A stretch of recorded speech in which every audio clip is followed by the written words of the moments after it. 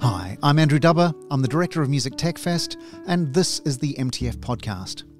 Now, there are people in the world where you can simply say the phrase, needs no introduction. Then there are those where it might be more accurate to say, is inadequately described by any introduction. It's kind of difficult to introduce someone like Nitin Sawhney without missing something hugely significant. If you scan through his bio, you'll see Sting, Paul McCartney, the London Symphony Orchestra, Anushka Shankar, Andy Serkis, Nusrat Fateh Ali Khan, Four Hero, Quantic, WOMAD, Sadler's Wells, Imogen Heap, the Commonwealth Games, Fabric, Norah Jones, Brian Eno, Shakira, Horace Andy, Nike, Julian Lloyd-Webber, Nelson Mandela, Talvin Singh. You'll see festival curator, newspaper columnist, radio presenter, theatre, Hollywood films, games, BBC nature documentaries, contemporary dance, comedy, influential DJ, jazz, classical, electronic, choral music. He's even been an animated children's television character as himself. He's a recipient of multiple honorary doctorates, countless awards, a CBE, which, if you're unfamiliar with the UK honours system, is the highest of the three Order of the British Empire honours. And in 2017, he was given the Lifetime Achievement Award at the Ivor Novellos. But as impressive as all of this is, it's still not quite as impressive as the man himself. As you get to know him, you find out that Nitin Sawhney is one of the most interesting, most thoughtful, most polymathic and erudite, and most human humans you might ever hope to meet. I was lucky enough to work with him on a brilliant cultural project some years back. We have stayed in touch, and he joined us at MTF Central in Ljubljana, Slovenia back in 2015. And this week, Nitin was named as the new chair of the PRS Foundation, the UK's funding organisation for new music and talent development. Now, if you're listening on Friday, 24th of April 2020, the day this episode comes out, he's performing live streaming online as part of PRS Lockdown at 6:30 p.m. UK time. And his brand new album is going to be coming out very soon. So all of that seemed like a good reason to sit down and have a long overdue chat with the almost impossibly brilliant Nitin Sawhney. Enjoy. Nitin Sawhney, thanks so much for joining us for the MTF podcast today. Yeah, cool, pleasure. Well, it's been 10 years, I think, since we first crossed paths. Can you believe that? Wow. Well, so 10 years since we did that Aftershock. Aftershock, yeah. So I want to just start by sort of setting the scene a little bit. Do you want to tell us what Aftershock was? So Aftershock came from an initial event at the Commonwealth Games where in Manchester, which was called Culture Shock, with Jeremy Davis and Deborah King, who'd organised this. And the idea was to get together people from quite diverse artistic backgrounds and to put them together on the stage. Which was quite an ambitious idea in that all those people may have very disparate kind of talents, but it was really a celebration of diversity and eclecticism and genre breaking and you know, so the idea was really to find a way of putting on a show which incorporated a lot of different talents. So you'd have rappers, you'd have cellists, you'd have singers and drummers, but people who maybe came from different types of music as well. So and then putting on a show with all those people, which required a lot of thinking about how you find the glue and how you really bind them together as a band, and then we'd put on a performance at a given venue. Mm-hmm. So this is something we originally did in Manchester, and then we did it in quite a few different places. And as you know, when you came with us, we then went around in lots of different countries and actually performed it there. It's kind of weird thinking about that now in retrospect, given the situation that we're in, this idea that you just bring lots of people together, go to different places. It seems so far away. Is this something that you think can happen again or would think about quite differently? Well, I mean, right now, I think that it'd be an interesting idea to try and get into. I mean, the concept of an isolation aftershock would be really interesting, because I think musicians really love jamming together, listening to each other. Artistic people, creative people love to experiment and to try new things and to see if they can learn from each other. So I think all this with the whole hacking thing and how people like to take something that is is perceived in a certain way and then perceived in a new way altogether. And I think that's something that Aftershock was very much about, you know, taking people who come from certain traditions or certain ways of looking at music and then in a way kind of hacking into those and actually doing something totally different and seeing how those skills could be utilized in a new way. This whole idea of hybridity, putting different things together that don't ordinarily go together, that's kind of your signature a little bit. Do you like the word fusion?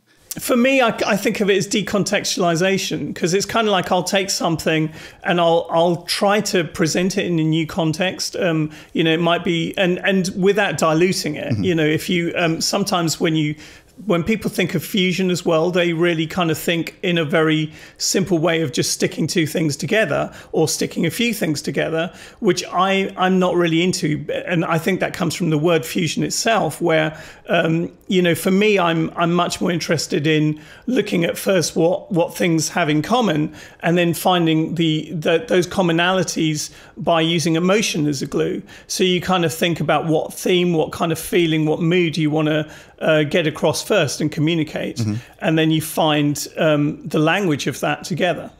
Is any musical culture fair game?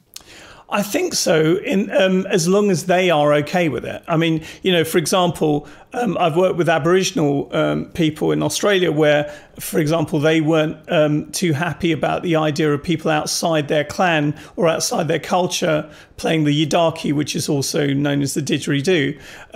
They didn't feel at times that was appropriate. So you have to respect the people you're working with and what their feelings are. You know, if they've come from a tradition, you can't just walk in there, you know, like some arrogant twat and just kind of, you know, try and take over their whole culture and stamp your own authority on it. Right. You have to be sensitive and thoughtful about the way in which you work with people. It's interesting to me because, I mean, you're of Indian heritage and you're British, and yet one of your sort of primary instruments, in fact, something you've been playing longest, is flamenco guitar. Where does that come from? Well, actually, funnily enough, it comes from India because it originated in Rajasthan with the Rajasthani gypsies. And I've many times mentioned there's a great film about this by a gypsy called Tony Gatliff, and it's called Lachir Drom, which in Romani means safe journey. And actually, it traces the journey of the gypsies from Rajasthan into Turkey and Spain, and it really shows how those commonalities kind of you know are still very relevant now and can be very interesting musically. You know, for example, even the origins of flamenco dance, you can see that in the footwork of Kathak dancers from India. So Rajasthani, you know, I mean, the Rajasthani gypsies still use castanets, for example, old castanets. So there are a lot of those commonalities. Paco de Lucia himself talked about them and works with people like Ravi Shankar. So, you know, there are those commonalities. I mean, I love looking for things like that as well, you know, sort of like finding these points of connection. And it's something actually I'm writing about at the moment. I'm writing a book on this, you know, about those common meeting points between different cultures, particularly through art and music. Right. When are we seeing that? When I've done it, I don't know. I'm kind of like, I mean, it's quite handy in a way being in isolation because I am getting round to kind of looking at it a lot more than I probably would have done. I'm kind of thinking, you know, I'm kind of inspired by, I was inspired slightly by, you know, the very well-known book by Yuval Harari, Sapiens, in that it's kind of, it's anecdotal. I mean, I want to base mine more in kind of historical information and less in opinion, because I think my opinion's probably not worth that much. But I'm trying to find common meeting points. I mean, there's been some great books that I've read in recent times as well. The Great Animal Orchestra by Bernie Krause is a fantastic book that looks at natural connections, you know, in the geophony or the, you know, anthrophony. You know, there are different ways in which you can find sound in nature that is really interesting. And I kind of think, you know, all of that history of how music originated goes back to you know, to how animals listen to music and evolution itself. I think you've just kind of demonstrated why your opinion is probably of value, just that it's an informed opinion, and that you sort of have what I guess would be like a textbook definition of an inquisitive mind. I sort of reminded you did the Desert Island Discs, and of course you took a book. Yeah. And the book was not about music specifically. No, it was about something. It was about physics. It was about you know. So the thing I guess that's of interest to me is where does that come from? Where does that sort of inquiring mind? Is it like your parents are particularly interested in the world around them, or you were just sort of this naturally inquisitive child growing up? I think, I mean, in relation to music, my dad had a very eclectic record collection with a lot of Cuban music, music from all over the world, really. And my mum had a very, I mean, both of them had very inquiring minds. They loved mathematics, they loved science, they were really interested in the arts. My dad was a really good painter. My mum had been a classical Indian dancer when she was younger. So there was a lot of interest in science and the arts anyway. But I guess I think some of the books I used to get when I was a kid, I don't know if you remember them. There were these How and Why books. I can't remember who published them, but I love all this. It's great when kids are surrounded by stuff that can satisfy their curiosity when they're young, because there'd be lots of books about space and all kinds of things. I'd kind of find them much more exciting than reading novels or reading any kind of fiction. I'd be much more into these books that really expose the wonders of the universe and how alluring that could be, and so I kind of and I think music for me was my interface with all of that. It was a way of expressing. I mean, I remember when I was a kid listening to David Gilmour, for example, playing on Shine On You Crazy Diamond, and thinking how beautiful it was in relation to reading this stuff about space and listening to his guitar solo. And I always had those connections with visuals or imagination with music. So I never really thought of music as anything interesting to me in itself, although I loved studying the grammar of music. But I wanted to only study the grammar of music to express an idea or a feeling. And I think really that's something I felt very strongly about when I was a kid. Is it important to you to express the feeling, or that other people hear that? I think it's more important for me to express it. So I think I talked to you before about the whole difference between communication and catharsis or expression. Yeah. And so as an artist, I think the first obligation in a way is to find your catharsis, is to find what moves you and what you feel you need to express. And I talk about a need to express because for me, music is at its best when it comes from passion.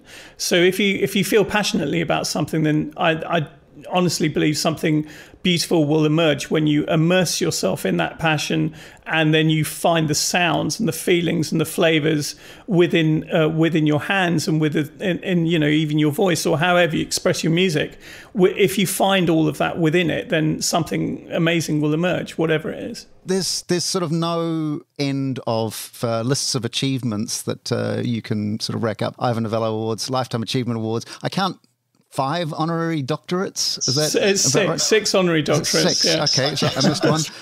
And now you've taken on the role of the PRS Foundation chair. I mean, apart from is there anything left for you to go for? What's the ambition in regards to, let's say, the PRS Foundation? I mean, well, first of all, I'm not an ambitious person, as I think I've told you that as well before. I don't really feel strongly about wanting to achieve things, but I'm very fortunate in that lovely things happen to me. So with the PRS Foundation, they're a great organisation. I met ages ago. I was a judge for them for their New Music Award, and they are champions of new and innovative artists. And that's one thing I really love about them. So I was honoured that they asked me to chair, and I think that they are doing some great work at the moment. I mean, they're working with the PRS for Music organisation to create this emergency relief fund, which in fact we're going to be doing a gig for on Friday.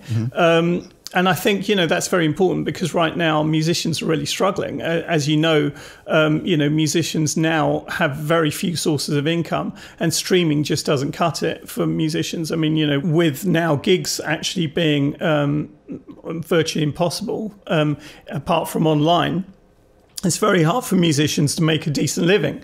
So I think it's important for organisations like PRS Foundation or, PRS for Music to really be there to help out and to support young musicians who want to actually be heard and not really thought of in a commercial way. I mean, for example, the old commercial models that existed before, record companies funding young musicians with development deals, that doesn't really exist anymore. And so, right. I've often said, what happens to those young musicians who really need help and support in evolving their talent? I mean, you could have a young Mozart and they would go unnoticed, because what are they going to do? If there was an equivalent of someone like that, what would they do with their talent? To make a living, they may find themselves working in the commercial sector and creating music for adverts or films. Mm-hmm. But even then, they have to get recognized and they've got to build a body of work.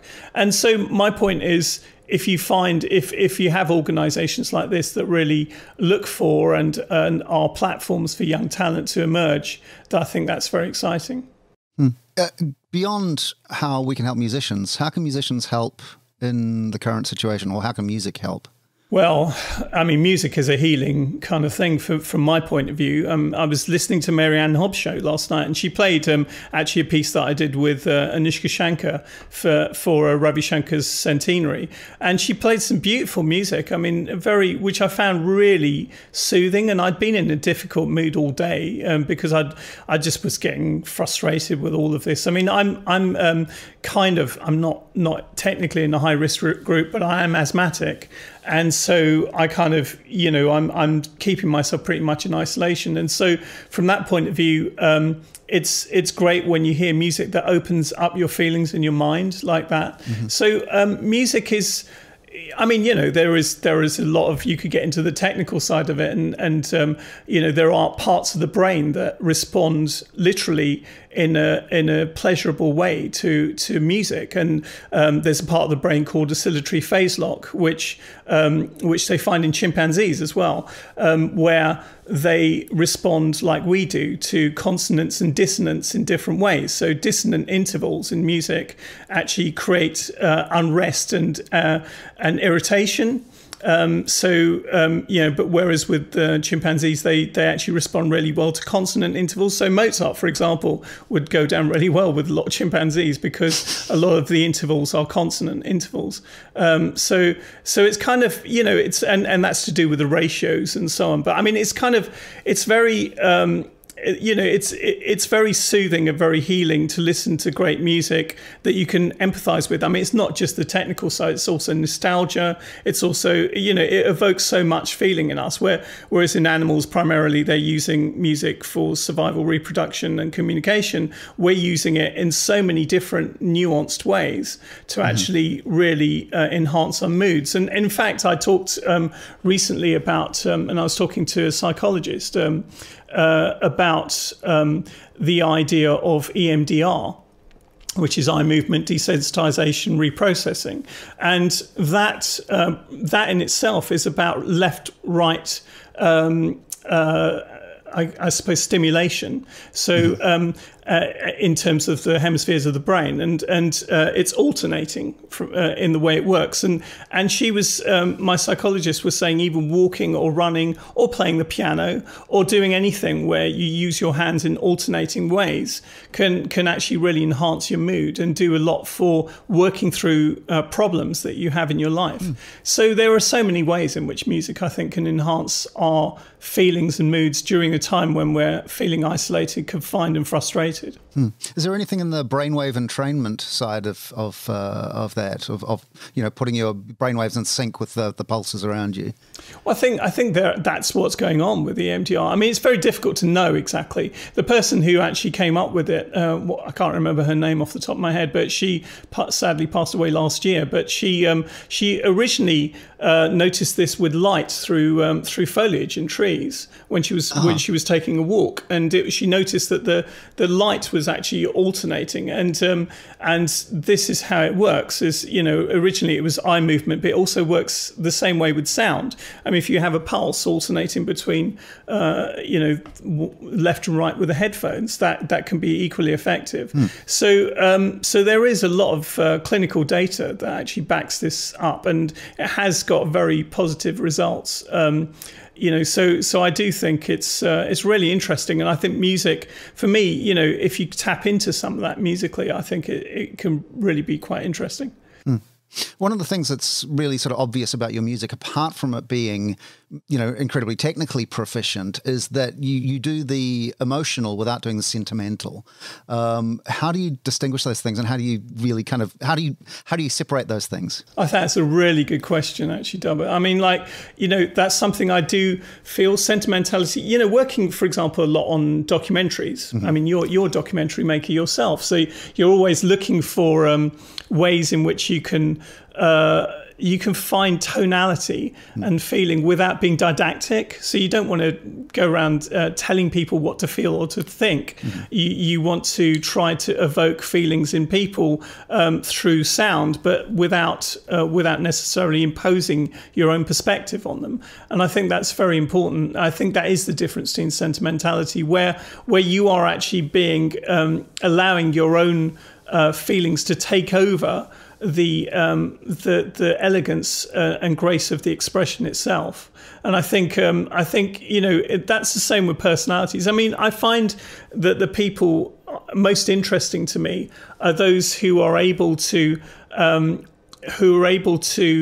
I suppose use their emotions to support other people. And I think music can do that in the same way. If you become over sentimental, for some reason, to me, it feels like selfish music, as opposed to music that is shared with others. Which is really interesting, because you're a collaborator.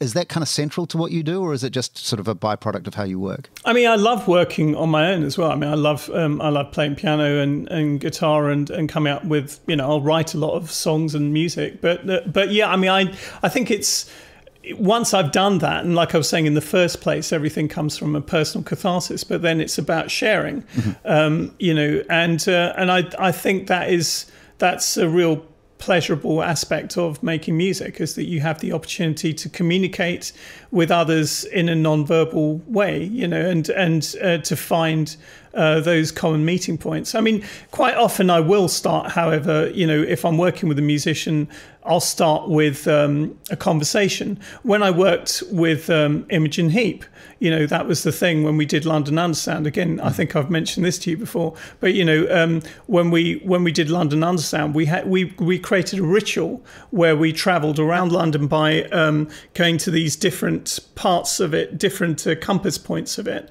and at different times of the day. So we created this whole ritual, and then from that we created a piece of music that used that ritual as the basis.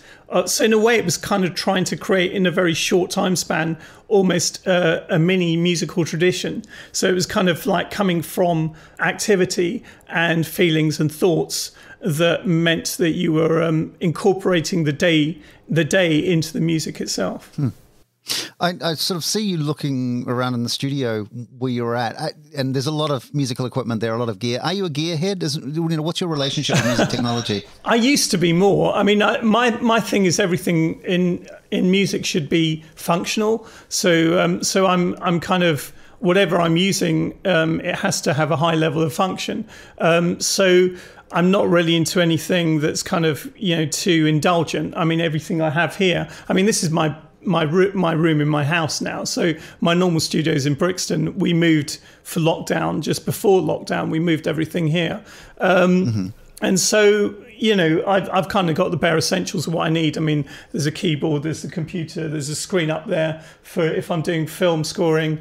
I've got some of my guitars here, you know, which you can see around there. And then this is a Kemper, which is a unit for giving me lots of different types of sound on the electric guitar, and then underneath that I've got an interface for which is an equivalent of a mixing desk. So it's kind of like but that interface is with my main mixing desk, which is actually on the computer as well. So all of that, and then microphone and so on. It's not a very complicated setup, but it's a setup that really works and allows me to continue to do everything I need. Have you got any gadgets that you're particularly fond of that, apart from anything, you quite like to hang on to this one? Yeah, this iPhone that I'm using right now. I think that's my main gadget, like most people. Right. But I think apart from that, I guess I've got my Rolly at the studio at the moment. I haven't brought that over. I don't know if you know about those, but those are... Yeah, the keyboard. Yeah. So I love those. Those are really interesting, and I find that quite a cool thing. And I use that with the iPad to kind of, through Bluetooth to kind of find interesting ways of playing. So I think of it more as a keyboard, not... it's not even a normal keyboard, is it? I mean, because you can be very expressive with it, and it's a very tactile instrument. Yeah, somebody described it to me once as a piano made out of a wetsuit. It's a bit like that. That's actually a very good description. Yeah, that makes sense. Yeah. So obviously you've been using this to make new music, and you've got, was it album number 11? Or at least studio album number 11. You've got compilations as well. Yeah, exactly. And also, I think this is... it might be actually album number 12 if you take Dystopian Dream, if you include 1-0. So 1-0 was done as a direct to vinyl. Yeah, it was done direct to vinyl, which was a really interesting thing in itself. I mean, direct to vinyl means we recorded directly to vinyl as opposed to going through a desk. And we went through a desk, but not a tape. We didn't, or a computer. We just went. It wasn't mastered and then pressed. It was actually recorded onto the vinyl. It was recorded onto the vinyl. So direct onto so the lacquer itself, you're actually using that as the recording medium, and that's actually how people used to do it back in the day. But everything then needed to be pretty much one take. So 1-0 is an album of live takes, and it was the first album that had been done that way in about 35 years. So we did that back in 2013, and that was a really enjoyable and interesting experience. So doing something which actually meant that you'd get into the mechanics of the recording medium itself was and that would dictate how you played,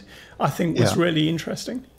So not counting that one. Oh, so counting that one. Yeah. You're on number 12 studio albums, not counting compilations and remixes and so forth. Yeah, that's right. So I mean, this album is going to be called Immigrants. It's the first time I've actually released an album, or will be releasing an album with a major, major record company. So before that, I was the biggest company I'd been signed to was V2, which was the biggest independent company of that time. But since then, I've been with Cooking Vinyl and a couple of others, but they're independent labels. But this one is the first time. I was very honoured that they. I really like Sony Masterworks because they call themselves a genre fluid label, which I think is great. That's very cool, and that totally ties up with the way I think. So and they're very, very open and very interested in what I do. And I think they're an amazing team and very intelligent team. I was signed out of New York, but I obviously interact a lot more with the people in London. But the guys in New York are amazing as well. So it's a very cool label, and a label that I'm really proud to be with. And so tell us a little bit about Immigrants.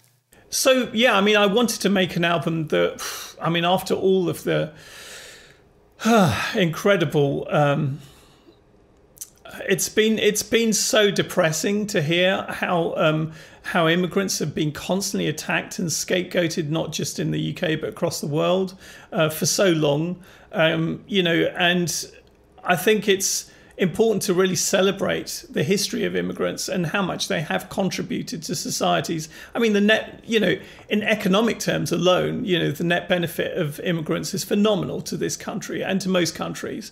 But, if you remove that, just how much they enrich the culture and how much immigrants have, it's weird that we think in terms of immigrants being separate to everything else, because really, every culture is dynamic. We can't think of any culture as being static. When people do that, cultures die anyway. But if you're looking, any great I mean, if you think of the Italian Renaissance, it benefited massively from the influx of different cultures and different ways of thinking, and it came on the back end of the golden age, of Islam. So you kind of look at how people benefit each other.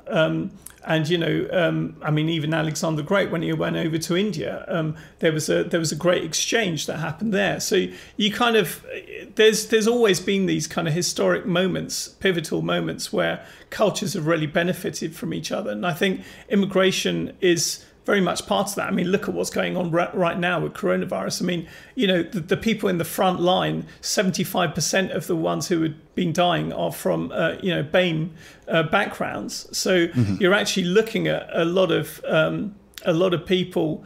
I mean, it's always been that way, I guess. I mean, if you think about the Indian soldiers, the Sikh soldiers who died fighting for the British in World War I, on the poppy fields and so on, in the trenches, there's always been immigrants on the front line, and yet we're so, countries are so lacking in gratitude. I mean, the best thing they've said to the people who are the immigrants who've stayed back and are fighting for, against coronavirus and all the rest of it, the best thing that they said so far, the kindest thing they've said is, oh, well, we'll let you stay for another year. We'll extend your visa for another. I mean, what kind of mentality is that? So for me, I wanted to make this album, and with this album, I've incorporated a lot of brilliant musicians and singers, and traditions and ways of looking at music. So, I've brought in some of the people I work with regularly. I mean, obviously Nikki Wells and Ashwin Srinivasan,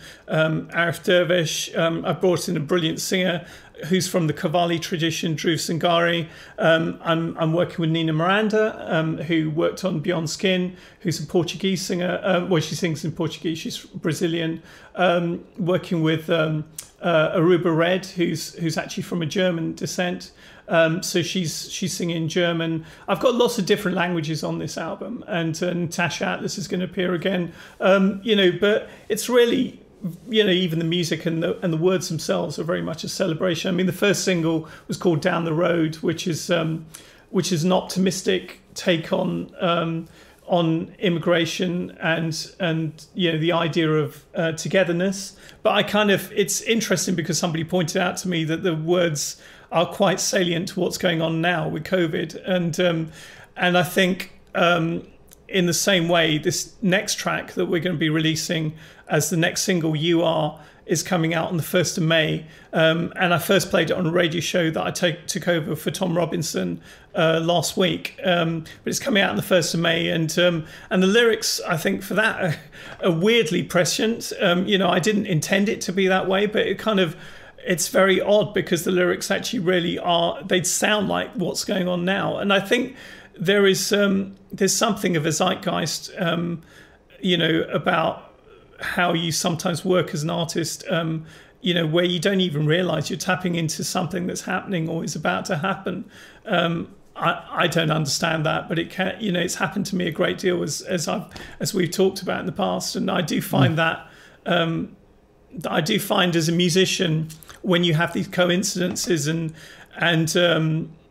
moments that kind of that surprise you with your own work, in terms of how they can be representative of changes in society.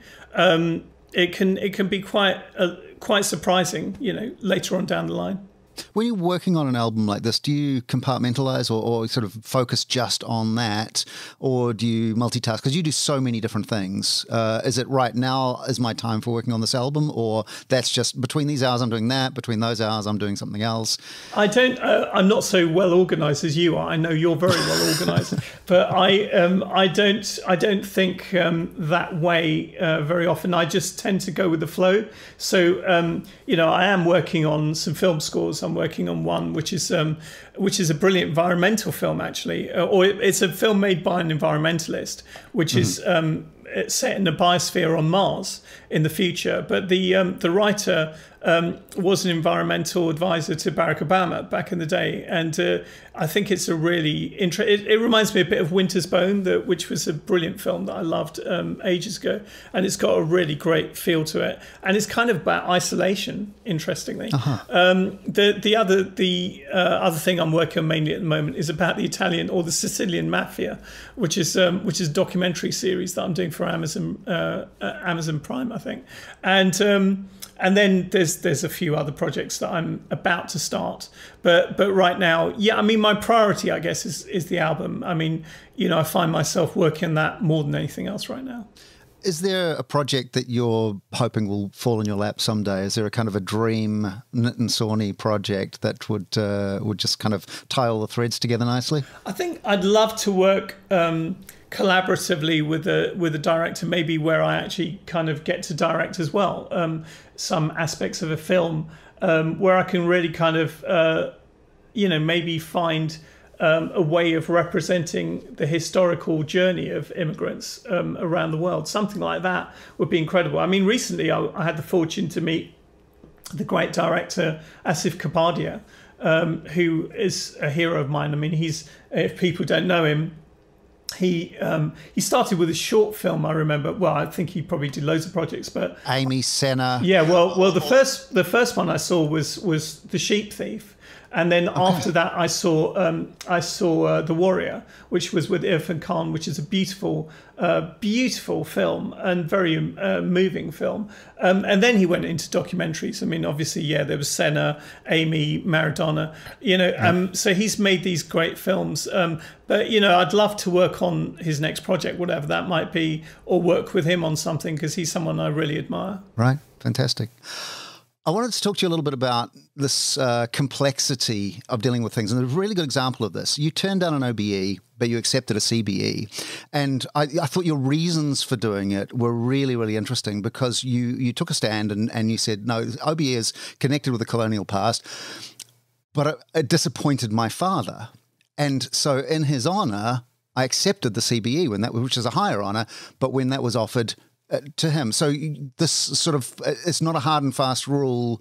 It was a sort of a weighed, the world is a complicated place kind of response to that, which I really thought was really impressive. How did you think about that? And does that relate to how you think about other things? Yeah, I don't like being absolutist about things or, or intransigent about anything. I like to think that I'm fluid thinking enough that I can adjust my approach to stuff in different ways. But having said that, it was my dad passed away in 2013. Yeah, in 2013.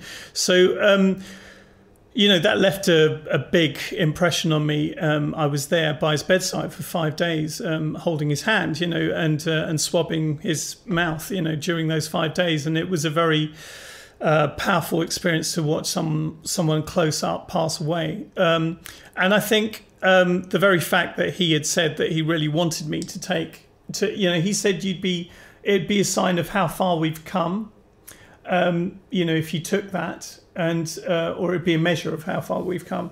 And so the very fact that the CBE was offered to me in the letter on my dad's birthday, in 2017.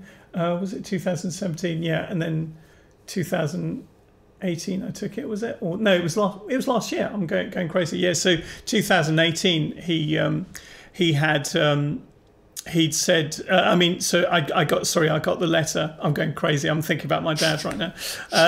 So he'd said when I did turn down the OBE, he said, "Would you not take it for my birthday?" So the very fact that it came on his birthday for me, actually, was a big thing. And it's hard for me to talk about in some ways, but I think it's I think the whole idea, it's not something I wear on my sleeve, the whole CBE thing. The word empire still bothers me. Like I said at the time, I associate it more with Darth Vader than anything kind of like particularly prestigious or something that I value in that way. But I think I also kind of had thought that somebody somewhere had put me up for this.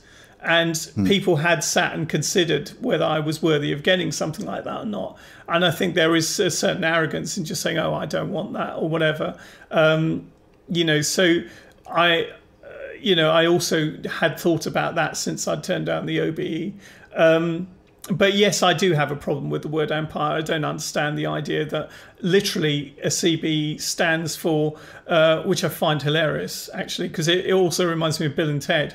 It's Commander of the Most Excellent Order of the British Empire. Is what it stands for. So, which I find hilarious because it's just a combination of Bill and Ted and Darth Vader that come to mind. But yeah, I mean, it's a weird thing. I guess. It's. At the moment, the people who really deserve honours are the doctors and the nurses who are fighting for their lives as well as ours. Pay first and maybe then honours. Yeah, well, you're absolutely right. Yeah, I mean, and PPE, I mean, they need that stuff. So it's kind of like, I kind of take everything with a pinch of salt in terms of me getting any kind of an honour or anything like that. It's nice, and I acknowledge it, and I respect that people felt that they want to do that, which is lovely. But at the same time, there are a lot of people who I know for sure definitely deserve a hell of a lot more than I do. It does open up a really interesting thread here, though, because you're a very scientific thinker, but it does sort of admit the possibility of you being quite a spiritual person as well. What does? The idea that sort of as a commemorative thing for your father, that there is sort of some significance that it fell on his birthday. I know what you mean. Yeah, so the signs thing. Well, I mean, also coincidences and stuff like that. I mean, yeah, it's not like I'm superstitious or anything like that. But at the same time, I suppose there are ties with other ways of thinking that I mean, there's so much we don't understand in science. I mean, at the moment, if you take the was it the Frauke-Renner experiment, or if you know about Schrodinger's cat, it's an extension of that thought experiment, or if you take now we realize that quantum entanglement isn't, as Einstein said, it's not actually the idea that there is pre-programmed kind of like information within the bosons that or photons or anything that is entangled. You have literally got, I mean, it's not communication, but you've literally got a situation where there is a system that can operate at any distance. What Einstein called spooky action at a distance. So you have all kinds of stuff that happens in this universe that is way beyond our understanding, and science just can't even touch it right now. I mean, that the quantum entanglement itself disproves that the speed of light is the speed limit of the universe. I mean, so which is a principle that so much science is based on. So it's kind of like if you just look at these basic things, it's very difficult for us to understand a lot. So sometimes I just go with my intuition and think, well, this is coming his birthday. I don't understand why. I don't really try to fathom it, but for me, it feels appropriate to respond in this way. Nice. Subatomic empathy. There you go. Yeah, quite. We had you at MTF in Slovenia, and I just realised that was 5 years ago. So it's about we're overdue getting you back again. But one of the things that was really great about having you there was that there wasn't any boundary between the things that you got involved in. I mean, I remember in the hackathon, you were sitting there sort of cross-legged on the floor with a guitar, and people were jamming. And so I guess this idea about compartmentalisation and how do you think about what you do? I mean, because you've done comedy, you've done academia, you've done music, you've done games, you've done all sorts. You acted in Hollywood films. Yeah, I don't know, my one appearance. Yeah, yeah. But I mean, so being Nitin Sawhney must be a kind of an interesting endeavour. It's very difficult for me to be objective about that one, Dub. I guess that's probably right. But if there was somebody who was looking to you as somebody, like as you sort of look at other people and go, this is somebody I admire. If somebody was looking at you admiring, what would you say is sort of key to being more Nitin Sawhney? Well, being yourself is probably the biggest thing. So ironically, to be more me is actually to try as hard as you can to not let other people tell you who you should be. So I think always trying to find, follow the work, follow your passion and not your ego. I think that's very important. I mean, I always try to look for interesting work that stimulates me as a human being, but not really. I'm not really interested in, pushing myself in any way as the center of anything. I'm much more interested in finding work that I can really empathize with and find commonality with and get excited about and feel passionate about. And I think that's what I'm always doing. And I think, and don't look back, don't kind of, well, you can look back, but always trying to be in the present with what you do as an artist. And creatively try to find where you are right now rather than what you did then and try to reproduce it, or what you might be doing, or anticipate what you might be doing in the future. I mean, ambition isn't interesting to me. Being present-minded and excited about the moment is how I think. Nitin, thanks so much for your time today. Thank you. Really appreciate it. Cheers, Dub. Good to see you. That's Nitin Sawhney, and that's the MTF podcast. You can find Nitin online. He's at the Nitin Sawhney on Twitter, and his website is nitinsawhney.com. That's NITINSAWHNEY.com. I'm Dubber, at Dubber on Twitter, and you can find Music Tech Fest, all one word, on pretty much everything. The podcast comes out each week on a Friday, so you might want to subscribe. But whatever you do, share, like, rate, review. Have a good week. And I'll catch you next time. Stay safe. Cheers.